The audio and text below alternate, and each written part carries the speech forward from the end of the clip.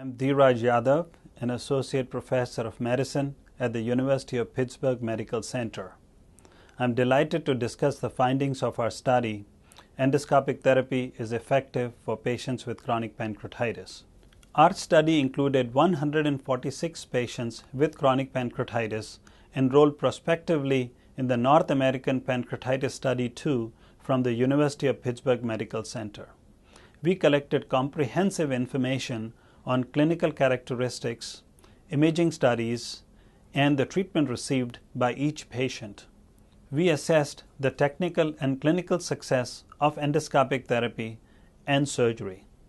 We had follow-up data after endoscopic therapy or surgery in patients over an average of 5 years. Abdominal pain was the most common symptom present in 2/3 cases. In over half of these cases, pain was constant, and about half of these needed daily narcotics. Recurrent attacks of acute pancreatitis were seen in about 50% patients. Overall, about 60% patients underwent endoscopic therapy, 1/3 underwent surgery, and 1/3 were managed medically.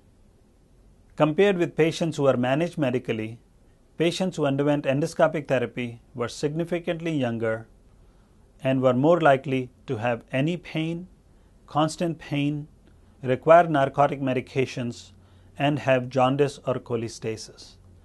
Patients who underwent endoscopic therapy were also more likely to have pancreatic ductal abnormalities like dilatation, strictures, divisum, pancreatic duct leak, or common bile duct stricture. ERCP was technically successful in 85% patients. Patients who only had pancreatic duct stones had a shorter duration of treatment and required fewer stents when compared with patients who had pancreatic ductal stones and strictures or complex morphology. Complete or partial success of endoscopic therapy was seen in over half of patients who completed endoscopic therapy and had complete follow-up data.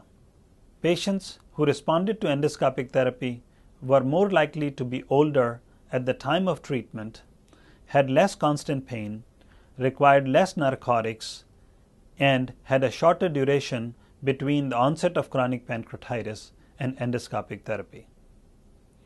Among patients undergoing endoscopic therapy at UPMC, about 1/3 required surgery, more often in the presence of stones plus strictures or complex morphology. Complete or partial success after surgery in patients who failed endoscopic therapy is seen in about 50% of patients.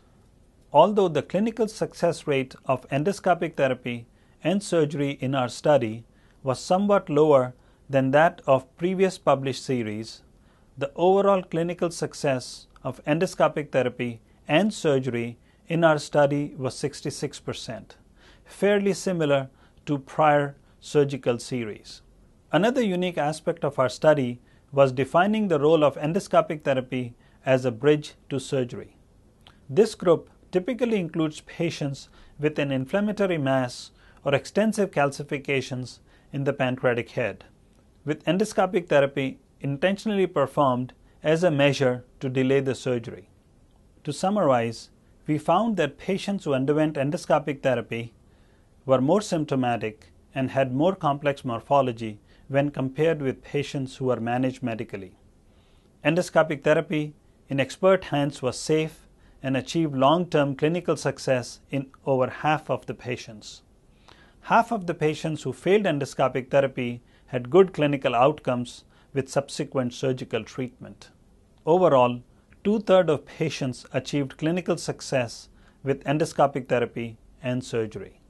Based on our findings, we propose a stepwise approach for chronic pancreatitis, starting with medical management. Patients who are symptomatic and have appropriate morphological features should be considered for endoscopic therapy early in the disease course. A subset of patients will require surgical intervention with or without endoscopic therapy as a bridge to surgery, based on individual assessment of risk and benefit. A multidisciplinary, proactive approach is critical to controlling symptoms and disease progression in an effective, safe, and lasting manner. Thank you.